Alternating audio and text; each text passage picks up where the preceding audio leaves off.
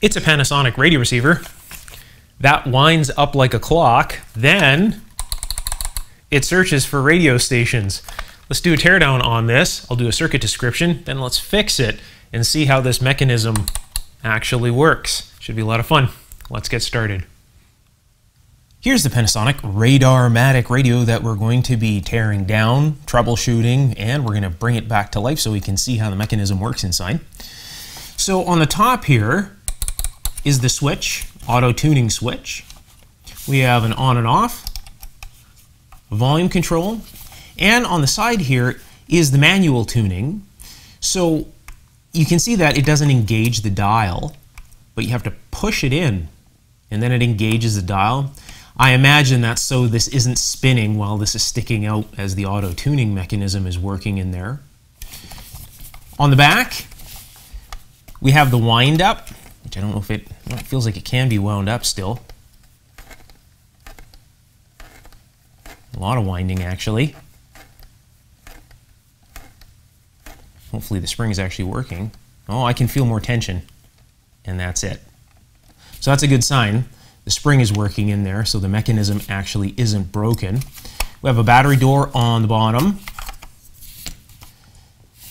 And what we should do is put some batteries in it and actually see if it does work. Now I'm told it didn't, but you never know.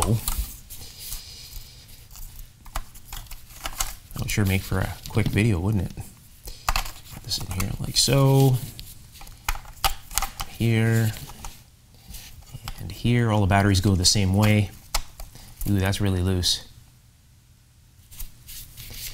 All right, so let's put the battery door back on and see what happens here. I can see what's going on.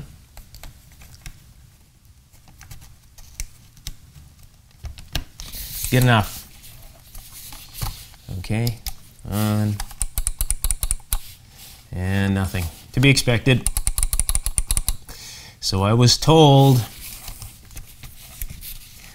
All right, so now what we need to do is get this thing apart. So we'll get some tools, we'll take these screws out and I'll go get my pry bar and we'll get this case off. All right, let's take those batteries back out again. Well, that top one feels like it just wants to fall out. Wonder if that's part of the problem.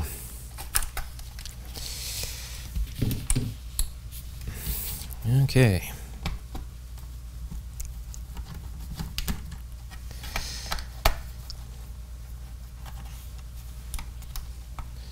I'm wondering how this thing is in here, because it doesn't look like there's anything to get this off from the outside. So I'm beginning to think that either it's attached to the back case or it's on a spline or something like that, because it's on there really good.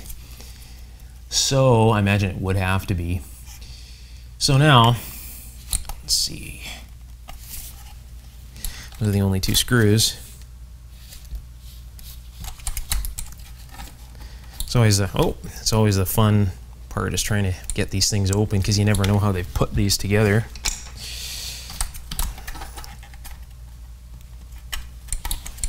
I can see up inside there. See how that is on there. That would be kind of nice, wouldn't it? What I'm going to do, yeah, I can kind of see what's in there. I'm going to grab a small light here.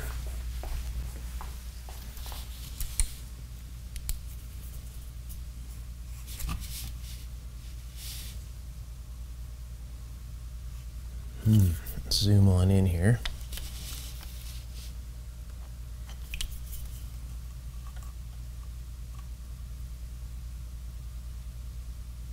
Yeah, I see a brass shaft.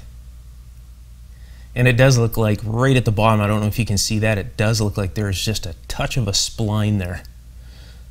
And I can actually see the part in the shaft.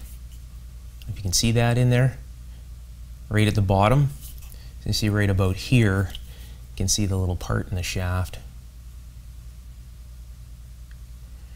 All right, so it is splined, so that's a good thing.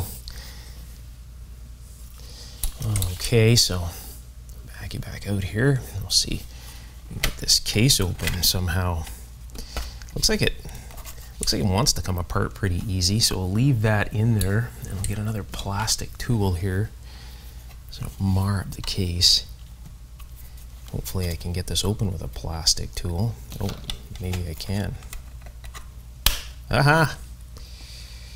Success. Oh, look at this. It's coming apart a little easier than I expected. Oh yeah, and it's actually coming off of that brass shaft up in there. You can see it a little closer now. You can see the spline. Get my flashlight here again. See the spline? So that is a nice thing. So maybe if I lift this carefully, looks like there's a little box around it. So I lift this carefully, maybe this will actually come off.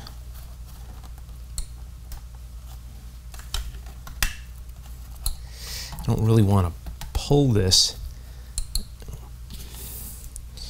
I don't want to pull the case up with this on here like so. I wonder if I can get something under there and maybe press against the case and lift that off the spline. This is a little bit thick. I may have to use a metal tool and some finesse. Actually, I can put the battery door here.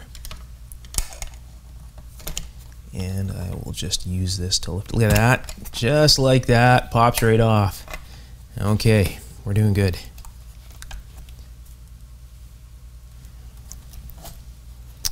Oh, that's pretty easy to get apart from that point. Look at that.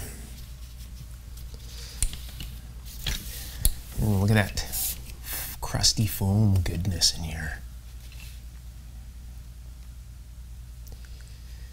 Oh, look at this. Well, that would be a reason why our batteries aren't very tight. So somebody's been in here and they've put some, what looks to be thick paper or something in here to hold this in here. So the battery holder is broken, which is usually an indication that this has been dropped. And when these are dropped, usually the ferrite antenna breaks.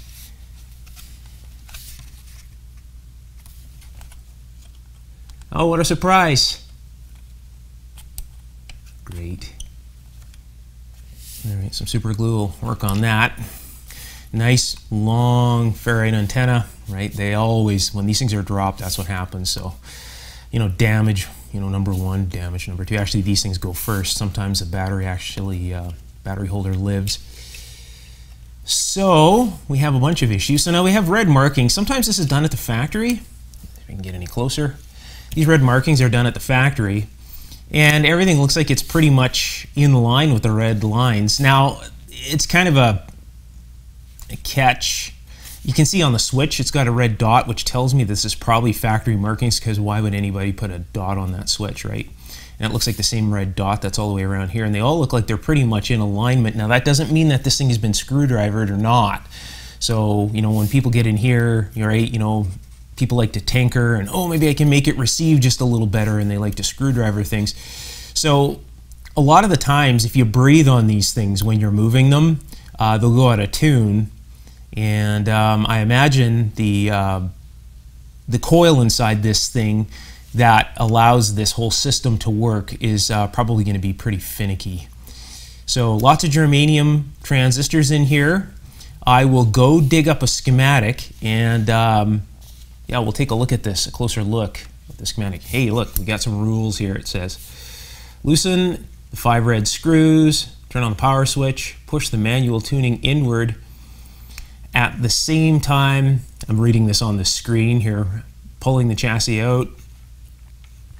Note, be careful not to damage or remove plastic cover. Stick this note.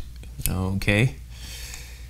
So that sounds like an invitation to remove this plastic cover. Okay, we'll take a look at the schematic and then we'll do that, because that's just in the rules. Managed to find this really nice schematic. Look at how nice and clear that is. That's kind of rare when you're trying to find schematics on these old radios. So we have the converter here, which is basically, if you're working on a vacuum tube radio, this is the mixer oscillator tube right here. So we have a germanium PNP transistor here, and we have some interesting mixing. So you can look at these transistors like triodes, or like plate grid cathode kind of deal.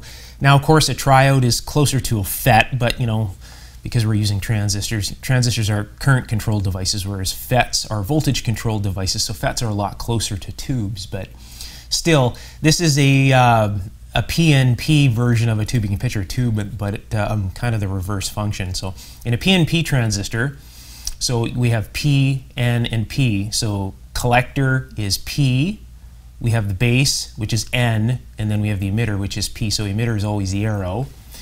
All right, so what that means is negative turns these transistors on. So you can remember that. An NPN, an NPN transistor, where the arrow is pointing out on the emitter. So you go N and then P, so P turns it on, and then N. All right, so this is PNP. So this is kind of tricky, like when a vacuum tube radio where you have like a 6BE6 and all the mixing is done in the tube, there got an oscillator running on a certain portion of the tube, and then it's driving the IF transformer. Here they're being a little bit tricky. So we have the oscillator coil down at the bottom here, and you can see the oscillator is fed into the IF transformer. So we're doing this all with just a single transistor here, which is kind of neat. So converter, basically mixer oscillator. We can look at this as an IF transformer, or you can call it a the mixer oscillator transformer. They're probably calling this an IF transformer. So we have an IF amplification stage here, right? So it runs in here, right, into the base, and then we have transformer coupled here. We have another IF amplifier transformer here, IF stage, and then we have that going over again. So we have two IF stages here, kind of standard for a super heterodyne kind of radio. And then we have detection here again. So this would be the detector, which is going to then go off to our audio stage here. So this is an envelope detector. We have another AGC here, so automatic gain control. So we have somewhat of a localized AGC, and then we have another AGC over here. Now, if you look here, you can see running off this side here, right? So we have a little bit of a filter network going on here. Off this side here, we run down over here through this resistor and then back up into this stage over here. And you can see we have a capacitor here. See this capacitor here? That would set the time constant for how quick the AGC goes. So if you were to change this capacitance value, you could either slow the AGC or make it faster, right? So you can see how this is coming down, right? So basically like a feedback loop, right? This is running back here. So what happens in the AGC is when the signal is too strong, all right, what ends up happening is this supplies a positive voltage, which in turn wants to shut this transistor down. So basically, because N turns it on, right? So this is going to feed a positive voltage over here, and that positive voltage is going to try and shut this stage down. So we get a little bit of, as you say, automatic gain control. So it's it's watching it for you, so you don't have to write an RF gain control. So when the signal is, it's kind of like a compressor with audio, right? So, or a limiter, whatever. When you're have a big signal, it's kind of governing it, and it's always keeping it at a level so we don't get any kind of overdriving happening. Kind of a neat system, right? Even the old vacuum tube radios have AGC in them, right? Because it's needed, or again, you would be riding an RF gain control on top of a volume control. Now, a lot of ham radio operators like to use the RF gain control. I, for one, sometimes it's beneficial, but it's a lot of the time it's just much easier just to have the AGC do the job for you. So we have the volume control here, right off the same area, all right? So we have a volume control here, a blocking cap, and this runs into a DC coupled amp. You can see this kind of DC coupled amp down here. And this goes into a driver transformer, and then we have push-pull output. So we're going to have some pretty good drive here. Driver transformer, push-pull output, audio output transformer, and speaker biasing here for the audio output stage. Now, right before the detector, we are taking the signal here. It's very lightly coupled, so only about 3 picofarad into this. So this is going to have to be a pretty sensitive little circuit because we're only, it's just basically sniffing it. 3 picofarad is almost like a capacitor known as a gimmick. And what a gimmick is it's usually a bunch of wires and they're just twisted together to give you a few picofarad. All right, so if you're ever working on older radio and you see gimmick capacitor, that means that it's usually just twisted wires hiding somewhere in the chassis, so you won't find an actual physical capacitor. But this one here, most likely, because it is a transistorized radio, will be a physical capacitor here. And we have 1000 picofarad across here, so we're most likely tuning this. All right, so this is giving us our tuning here. And could also be a bit of attenuation. Who knows what they're actually doing? It's probably a, I would say probably causing, to tune this coil, right? So we can't get much coil in here. So at that point, we have what looks to be a crystal in here. And then that we have on the secondary here, the center tap. So this is going to be very sharply tuned, and it would make sense.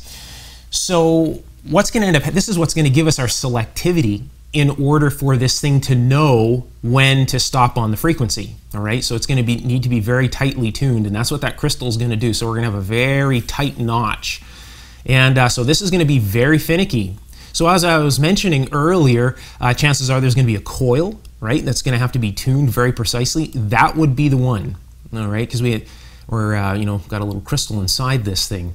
So whenever you have a crystal in something like this, we're basically looking at crystal selectivity. So we're going to have our signal, and then as we tune it, as we come to the IF, it's going to be really sharp dip and then back up again. So we're going to have a really tight response there. So we have a transistor here, which is going to be an amp. Yes, it is, trigger amp. And then we have another coupling transformer, probably somewhat similar to these up here, right? And we have another detector, it looks like. Yes, trigger detector. And then we have a DC amp, right? Same kind of deal up here, DC amp.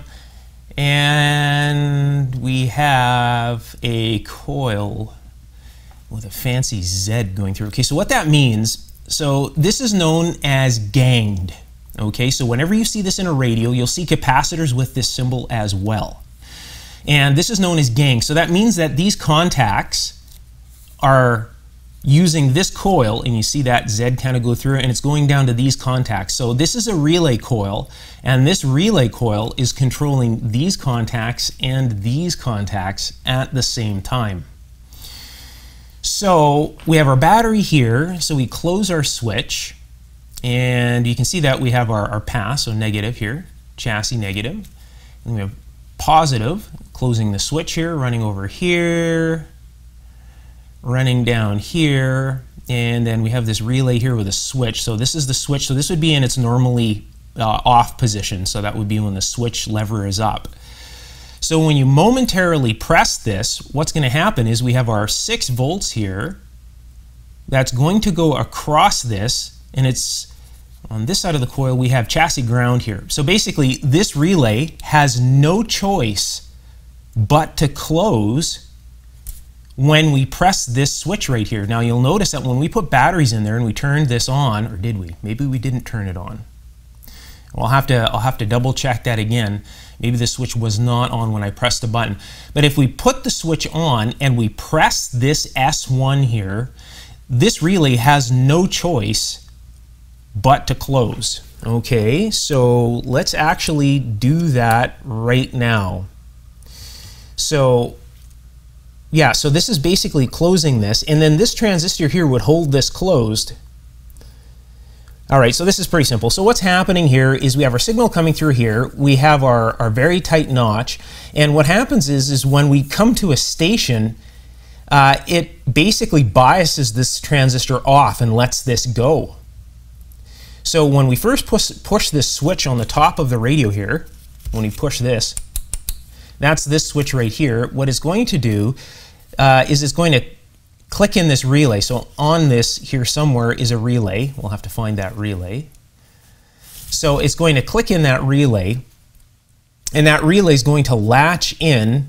This transistor here is going to hold it in until we get a strong radio station. That strong radio station is going to, once it gets onto the station, is going to bias this off, and this is going to let this go. So, and when it lets it go, it's going to stop on the station, which would make sense because if you don't use this, right, the switch is going to be up. So that's how that works. Kind of neat. All right, so what we need to do is put some batteries in this. and see if we can make this work here. So pardon this for just 1 second. What I'm going to do is click this back onto continuous focus so that we can keep this in focus. Hocus pocus, stay in focus. Okay, so there we go. And that.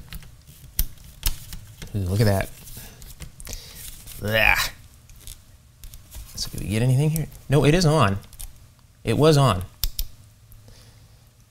So there we go. And see, nothing's happening. So with the batteries in and nothing happening, we have a switch here, right? It's basically, you know, right through the switch, right through this into the coil to ground, which almost tells me that there's something wrong with the switch right away. So if the switch is closed, that should click. And if something was wrong with the circuit, it would just let go, right? So you'd hear the relay go click, click, click, click inside here, right? Nothing's happening. The only thing that's clicking in this is this switch here, right? We have a micro switch, but nothing else is clicking in here. Okay. So that's the rundown of the circuit. What else can I tell you? All right, so let's start troubleshooting this thing and finding out, right? So this is kind of telling me already that this is almost at fault here. There's an open line, you know, from the positive, right? And we have bad battery holder here, but I pinched that and it's still not doing anything, right? Bottom looks like it's making connection. So the power switch is up here. Do we have any, we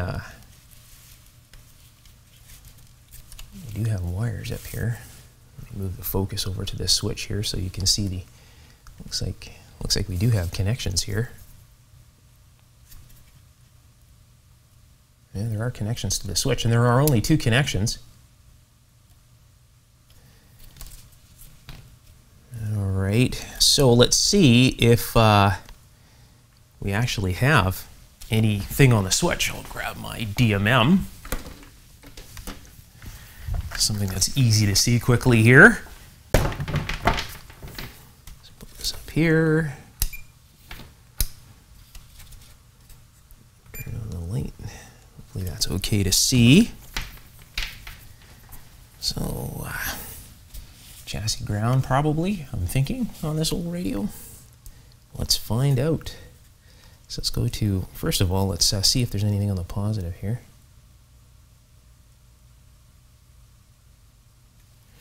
No, that is on. Maybe the speaker isn't grounded. Let's find out. See if that's grounded. Hopefully. Push this in. Push that in. I am on DC volts. I am. Oh, there it is. 6.5. We're looking at our Duracells right now.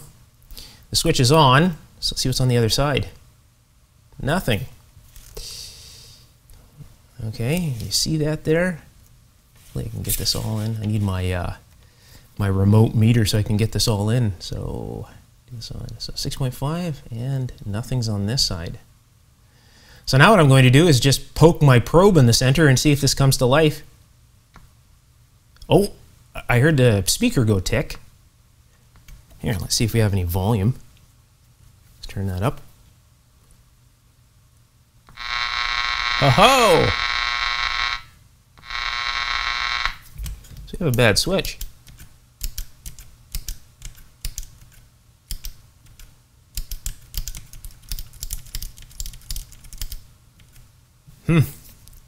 Bad switch. Get this down. Now I don't want to spray any contact cleaner in here because look what's right below it. So if I spray contact cleaner on that, you know what's going to happen? It's just going to douse the paper in that speaker.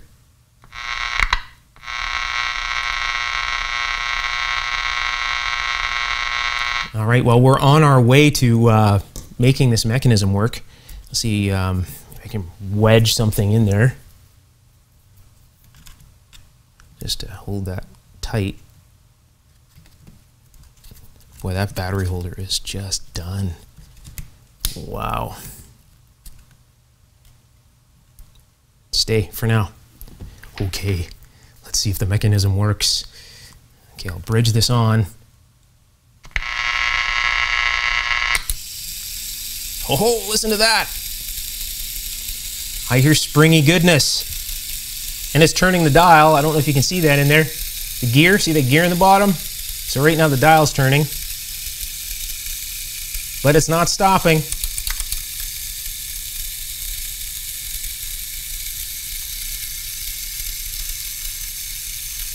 So it's not detecting any stations, which isn't a surprise down here, right?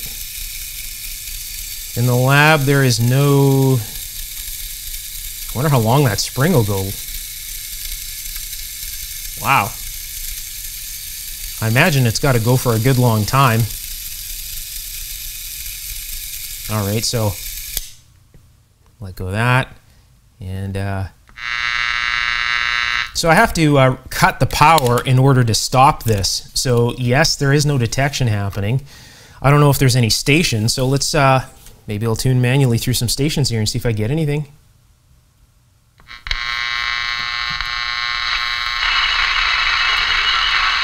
So there's a strong signal there, right? So you'd think it would stop on that because it is an actual signal with some noise.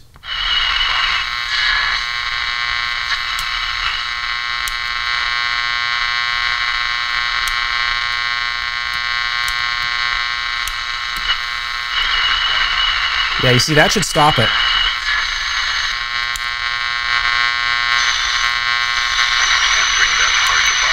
That should. Past couple of Sundays we've talked a lot about that should definitely stop that mechanism.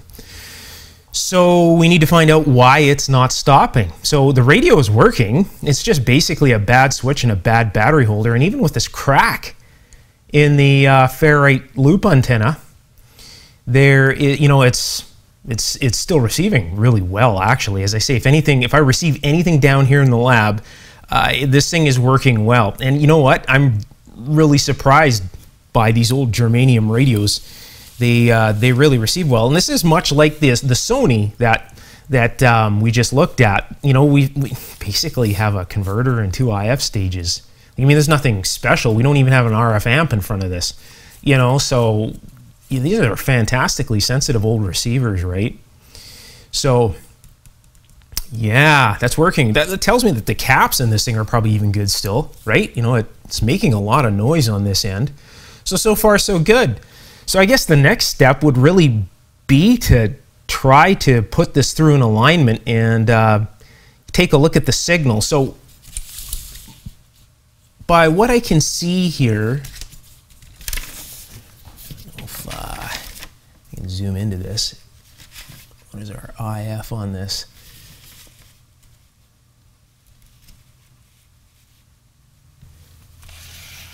I may be missing something here. I'm going to have to dig through some more papers. I imagine it would probably be 455 kcs. So, you never know, right? So anyways, looking at the schematic here, I think the best way to tune this whole thing actually would be just to tie in down here somewhere. So, you know, either tie in over here. So we can tune everything all the way down right over to here, right? So we're going to get lots of sensitivity if we, you know, say feed a signal into the loop antenna. So whatever the IF is, I'll look that up. We'll feed that into the antenna here and then just peak all of these stages, right? And then this is going to come down here and then we're going to be able to see if this is working. So this is very important. I imagine we would want to tie in here or here. I'll have to look up some more paperwork on this thing and see what they want, but I would figure I would, you know, want to tie in down here or up here. I don't think I'm going to see a signal here because of this coil, and then of course we have a decoupling cap across it, so we're not going to really see anything that's probably 455 or whatever the IF is related at this point. So it's probably going to want to stop on this point right here because we have a bit of isolation here. So that's looking like what we're probably going to do. If worse comes to worse, we can tie in here or here. Probably we could probably peak it up by, you know, just listening to the speaker too. So we could tie in here or over here, but I'm going to try and do this all in one shot. So I'm going to focus on doing something down in here. So I'll get some alignment stuff set up, and we'll try to align this and see if we can make the neat springy mechanism do its springy goodness.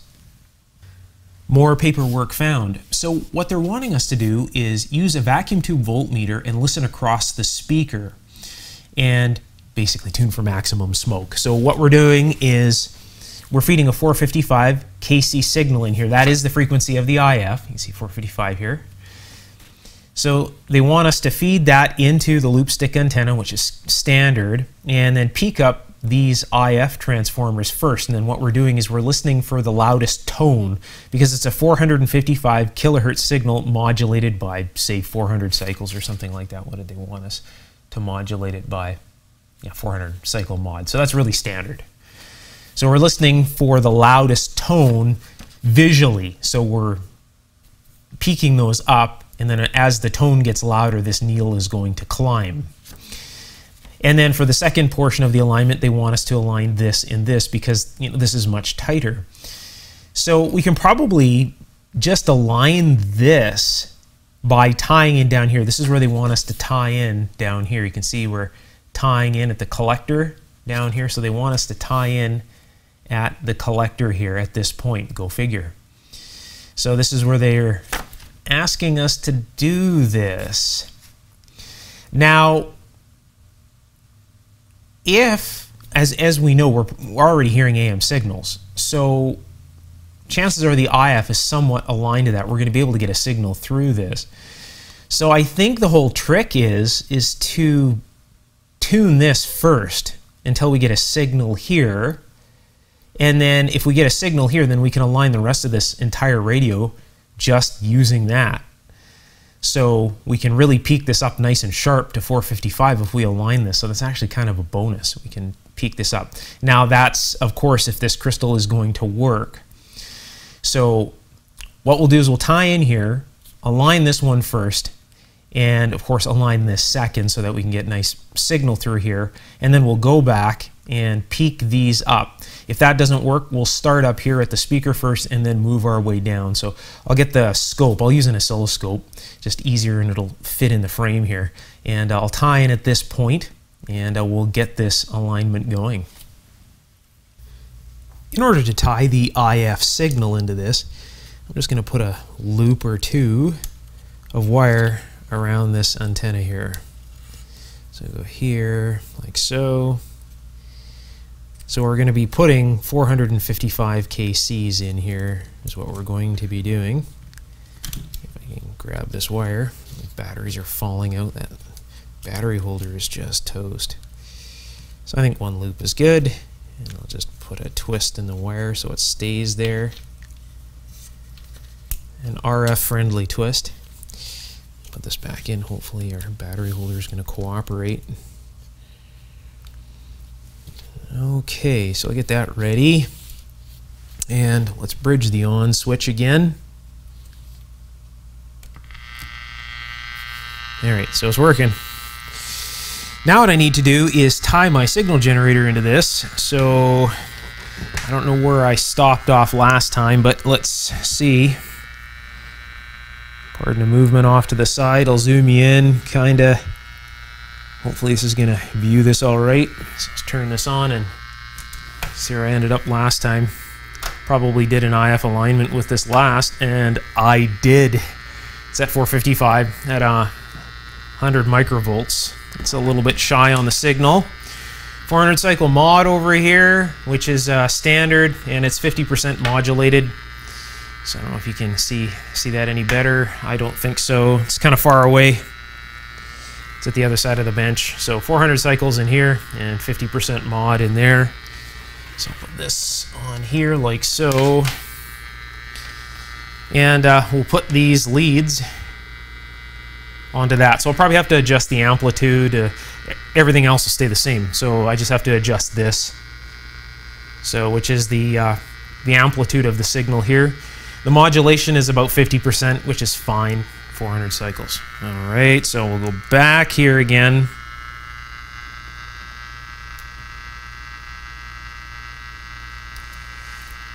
And I'll back that out just a little bit. Got the tuning tools ready.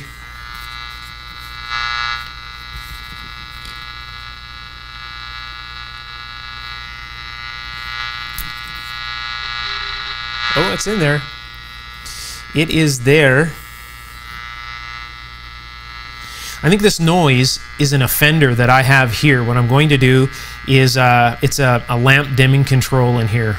So what I'm going to do is shut that dimming control off and see if that helps it. Here, I'll let you hear the difference. This is what normal household dimmers do to AM.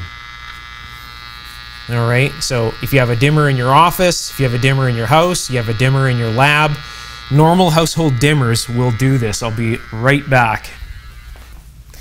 So as you can see, it made quite a difference as I'm walking across all the way to the other side here. Okay, so now we can hear the signal in there. It's not very loud. That's 100 microvolts. So I'll move this. I'll zoom on into that. Let's say 500 microvolts. Well, that's much louder. Try 1 millivolt. That's nice. Okay, let's go with 500 microvolts first and see how that works. Okay.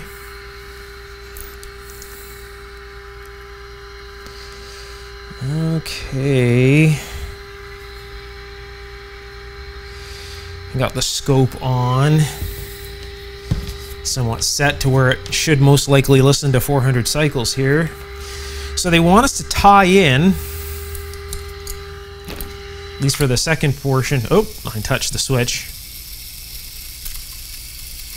I'll just let that run. See how long the spring lasts. It's hard to grab this without clicking that switch.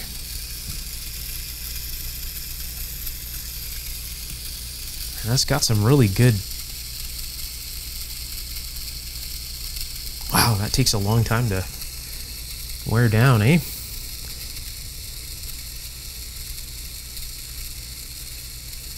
Alright, well, I'll tie in while I'm waiting for this. Oh, well, there we go. Okay, we're out. I guess in order to get rid of the switch, I'll need to do that again. So it latches. That's good. So I need to break the power there. Okay, so let me see. Got to get into a transistor lead down here.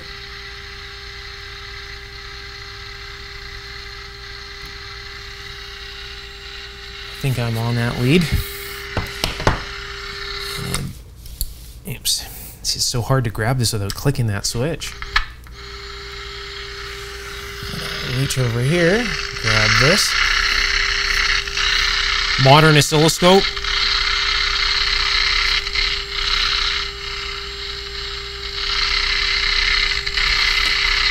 This is why old analog oscilloscopes are nice for this and for any type of sensitive work.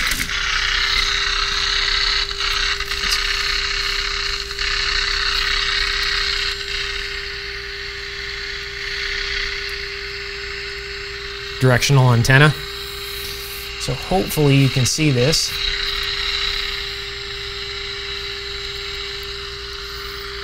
I often get that question, Paul, why do you have these really large old tech scopes around? Because they're dead silent. And when you're working on sensitive circuitry, I have some plug-in modules for my tech scopes that go down into the low microvolt region. So when you're doing that type of work, like this thing here is only at 5 millivolts right now, right? And it'll go down, I think, to about 2 millivolts with a ×1 probe. With these other modules, I can go down into the microvolts. So I'll show you some of those modules, and I use that for some of the things that I've designed and I've released on Patreon. I use that equipment. In fact, I use my old tech scopes more than I use this. This is just for camera work. So anyways, here we are. Let's see if we can get any signal. We should see something on the collector of this. Now,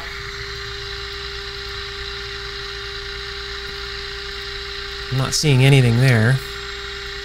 This is a DC coupled amp.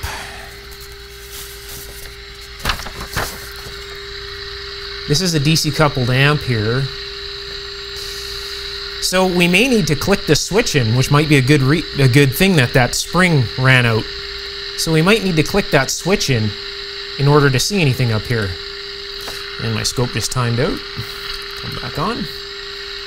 It's like, hey, you're not giving me any signal here. I'm not seeing anything. I'm shutting off. Okay, so let's push this. Okay. That might have been a good thing that that actually spun out. So let's see if we can get anything here.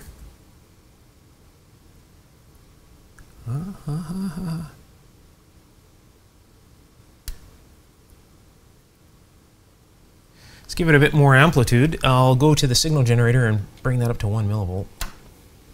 Ha! Look at this. Okay, so let's let the switch go and see if we still get this. Okay. So I'll turn this back on. See? So they don't tell you that in the alignment instructions. So if you're going to align something like this, run the spring out and then click the switch on and it should latch. If it doesn't latch, you'll need to get that working before you do the alignment. All right, so yeah, this is way off of that line. Look at this, how far off that is. I don't know if I can move this with, again, the noise from that scope is just, you know, the screen noise is crazy. Look at how far off that mark it is now. That was pointing at the red line before. So that was way over here. So that's a long ways out. So if I was to put that back at the line again,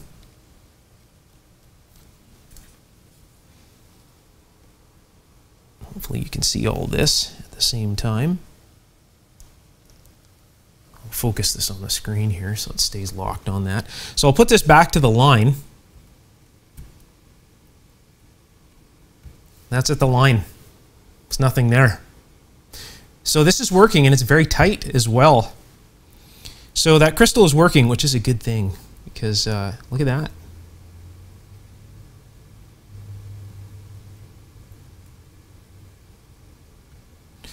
Okay, so let's see. This metal tool is interfering with this just a little bit. That is so touchy. I'm just laying the tool on it. Look at, it's a plastic tool. That's how touchy that is. So this is going to be, this could very well be the reason that this isn't working. There it is. Unfortunately, the plastic tool doesn't have enough rigidity to move this, so I'll have to fiddle with this just a little bit. I think that's about the maximum right there. Right, so I'll just touch this with the tool here. Yeah, you can see that. It's that finicky. That technically needs a spot of wax or something on the top of that. Wow, that is touchy.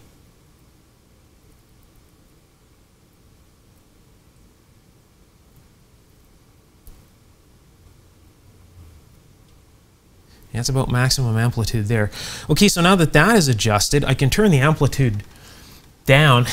Now, I wonder, I'll turn the amplitude down, so I'll go from 1 millivolt on the signal generator over here. I'll turn that down until I reduce that. There's quite a bit of signal there. I want to stay within the trigger. So I'm going to keep triggering on it. It is. Okay, so let's adjust the next one up and see what happens. So that's this next one here. You see how this is like, the metal is actually causing this. Hopefully I can. Yeah, there is peaking there. Look at that. That came up. So that one is a little bit off, not too much. So let's go back. So all the metal cans are the IF transformers on this. It's pretty simple. So we'll go back here. Yeah, see, it's how finicky this is, right? You have to use the metal end on these. These are pretty stiff, these things. Wow, look at how much amplitude we're getting off of this. Whoa! Okay, I'll turn the signal generator down. So yeah, this is definitely out of tune, eh? Okay, so now we're down at about 500 and something I just spun the wheel. Wow, look at all the sensitivity we're getting. Turn that down some more. So this is going to be really sensitive. This is going to be way more sensitive after this is done. And these are way off their lines. So, yeah. Try this one. Look at that. We're gaining a lot of sensitivity here. So I'll turn the IF or the signal generator down some more. To about there. And we'll go back right to the first IF. Look at this. Holy moly. Okay, so I'll turn this right down. We're at 300 microvolts right now. Okay, so I'll see if I can get any more gain out of this. See if I can use this one is a little smoother. Maybe I can use the insulated end on this one. Wow, so I'll turn the signal generator down. So we're tying a 455 kC signal into the bar antenna, and we're at 200 microvolts, 282 microvolts right now. That's pretty good. Okay, so I'll go back down one more time now that the gain is... Yeah, look at that, eh?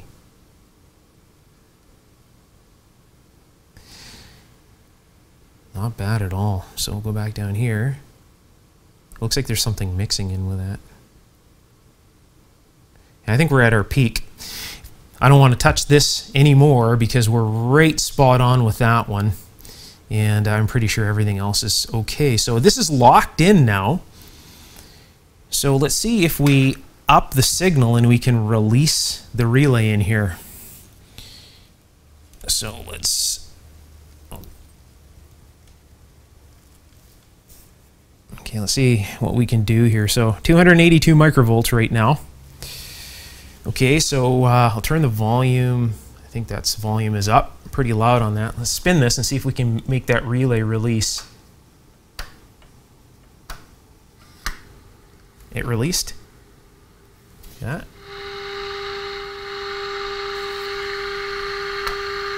So it is working. So I'll turn this down again. I locked in the relay. Okay, I pressed the tuning button and I bring this up.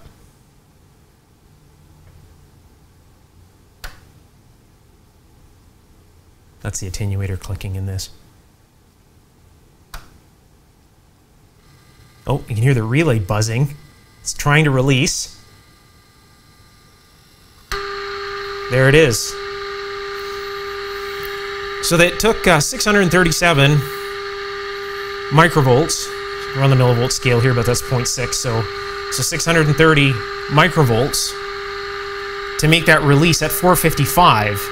So it released it, you know, like this is just tying in 455. This isn't tuned to that right now, so it's going to be much more sensitive on the AM broadcast band. So this should be fun. So now I think this whole system is going to work, and that's basically just because this thing, somebody had screwdrivered it. Go figure. Let's just wind this up.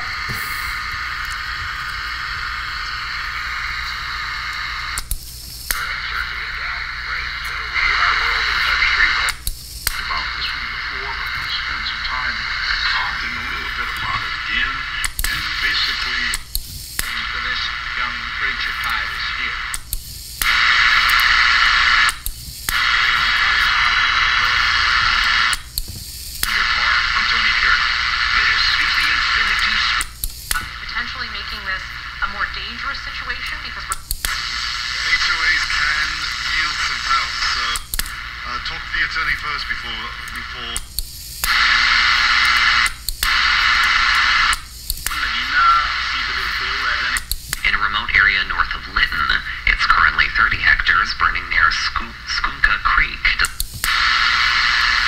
In Denver right now. Okay. I mean, Denver's kind of turned.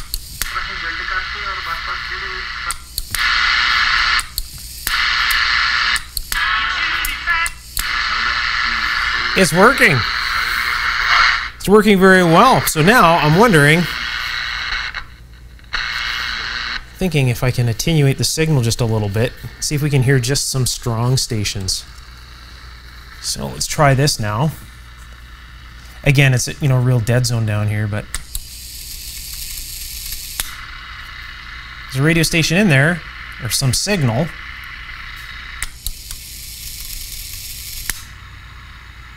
There's another signal in there. I'm hearing stuff in the lab.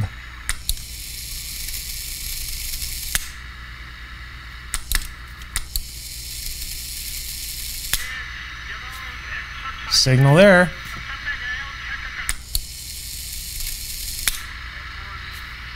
Station there.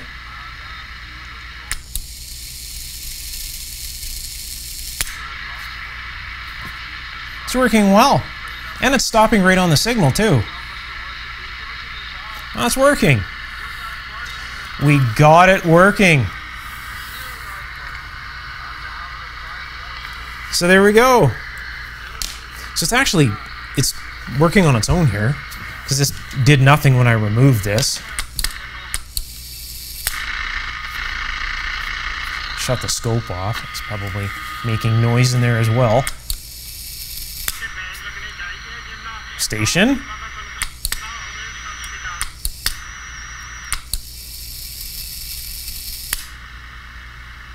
Some carrier there.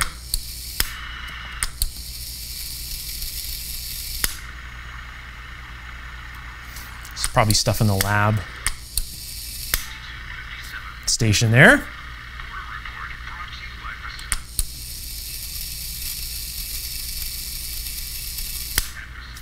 Another station there. And now the city news 11:30 Pacific.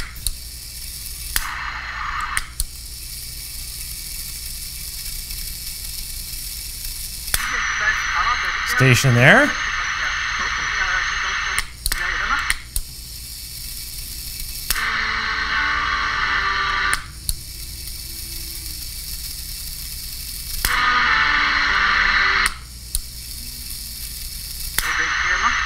Not bad. So it is working. Hey, you know what? We never removed this cover. Let's do that. So I'll get rid of this. We need to see what's underneath here yet as well. We're going to do that, and we never did. So I think the battery's out, just in case I lose a screw in here or something like that. It looks like there's two small screws holding this cover on. Let's see what's underneath it. Probably that relay, right? Because we're hearing clicking. So that relay's got to be under here, because I don't see a relay anywhere else unless it's hiding behind or something like that. So let's see if this is going to work. It's kind of hard to do this with keeping my big hands out of the screen here.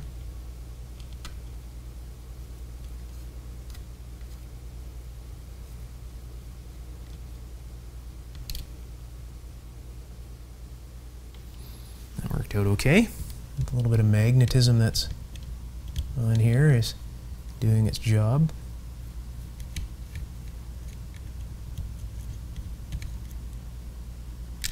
Yeah, see, it did fall in. So I'll hold those. There it is. Little screw. Don't want to lose those. Those are teeny screws. Okay, so let's see what's in here. I'm just going to, give me one moment here, adjust the iris here to get a bit more brightness going on. Okay. Oh, it is. It's really loose. Oh, look at that. There's that little relay. Go figure. There it is. Those are some pretty oxidized contacts. So let's see if we can see the relay in action. Okay. Put that back in. Put that back on.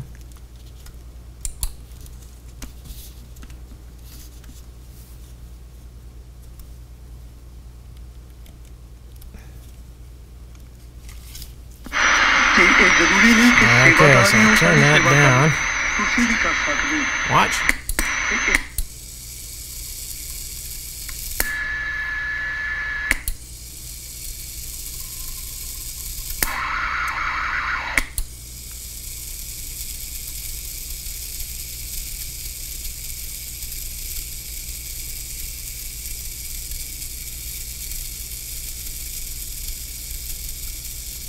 Hopefully the batteries are making contact. That might be half of the problem. There we go. It would let go if it wasn't. I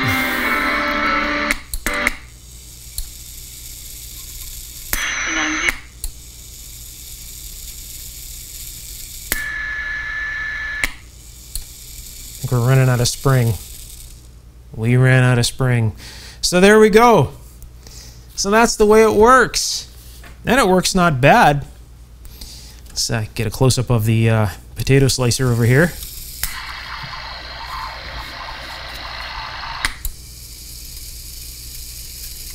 That's the tuning capacitor. So anytime this stops, there's enough carrier from some station or from some noise in there that it's actually stopping this.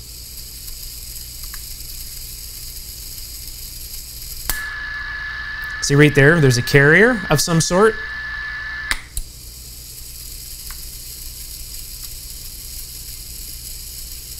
Nice little ball bearing down in there.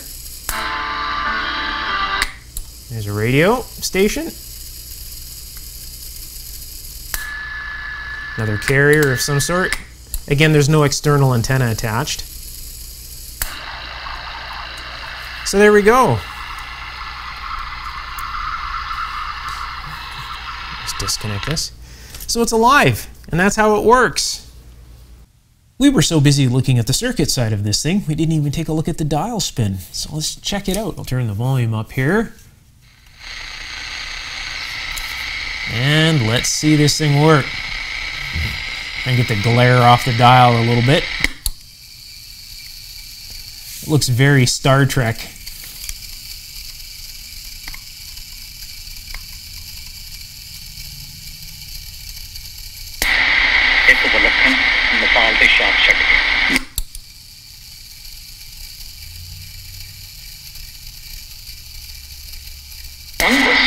We can do what we want if we're all going to end up in heaven anyway. I'm not teaching us more.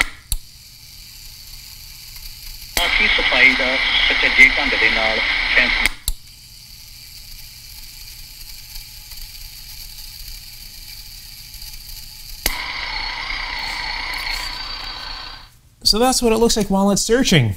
And it's not doing too bad. There is no external antenna on this right now. It's just receiving, you know, what's in the lab here. So not too bad. Pretty sensitive receiver. Again, you know, this would really benefit with an external antenna adapter or something on this, and then it would hear lots of stations, but then it would be stopping all over the dial, so we really wouldn't get to see it work as well. So, all in all, neat radio and very neat mechanism. And you're probably saying to yourself, why didn't they just use a motor in here, right? An actual DC motor instead of a wind-up mechanism. Well, now we're starting to get into a thing called commutation noise. Now, anything with a commutator, right, is creating sparks, right, because you have a little DC electric motor, and getting rid of commutation noise is really difficult, especially when the motor would be directly below the antenna here. So you can really see the engineer's thought process as they were putting this thing together. They obviously wanted none of that in here. And what's the perfect way to, you know, make a nice silent mechanism, other than, you know, the gearing noise, is to just use a spring wind-up system. No DC motors, no anything like that. So technically, this little mechanical area is completely quiet in this radio receiver, so it can be as sensitive as it can be. Neat design. Are you enjoying my videos? Well, if you are, let me know by giving me a big thumbs up. And don't forget to subscribe and tap that bell symbol. That way you'll be notified as soon as I post a brand new video. If you're interested in taking your electronics knowledge to the next level and learning electronics in a very different and effective way, and gaining access to many of my personal electronic inventions, many of which you've seen on this channel before, you're definitely going to want to check out my ongoing electronics course on Patreon. Did you know there's just under 200 videos there dedicated to teaching you electronics with circuits for you to build and all sorts of other projects? Definitely check it out. I'll put the link just below the video's description under the Show More tab, and I'll pin the link at the top of the comment section. So if you click on that link, it'll take you right there. All right, until next time, take care. Bye for now.